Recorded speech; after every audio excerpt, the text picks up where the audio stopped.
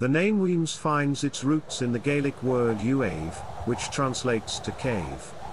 This etymology is believed to be derived from the caves and cliffs that characterize the Firth of Forth in Fife, where the Wemyss family made their home.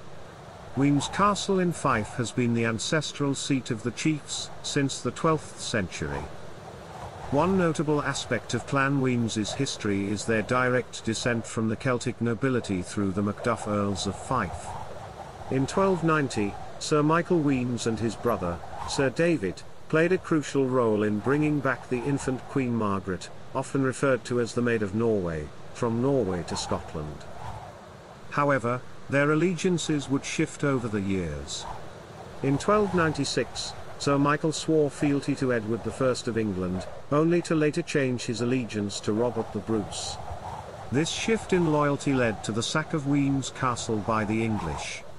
Clan Wemyss's enduring loyalty to Scotland is further exemplified by Sir David de Wemyss, who appended his seal to the famous Declaration of Arbroath in 1320.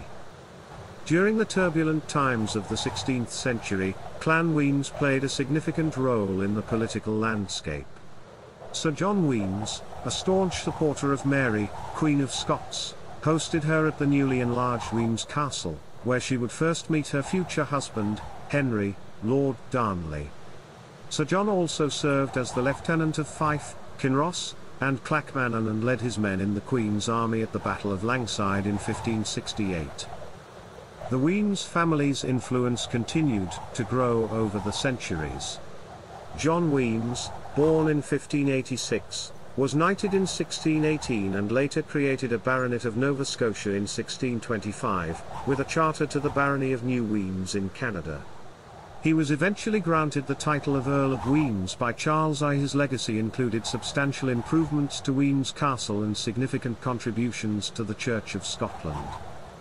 As the generations passed, Clan Wemyss faced both triumphs and trials.